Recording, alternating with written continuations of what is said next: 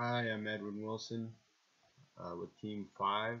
This is the low range percussion instrument presentation, and the design that we're going with for low range percussion is a cantilevered beam design or style.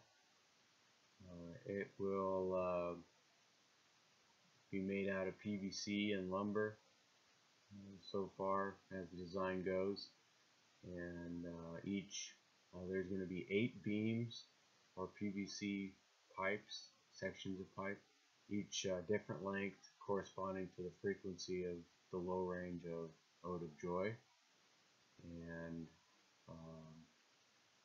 we came up with the design over a simple supported because of the requirements, the size requirements.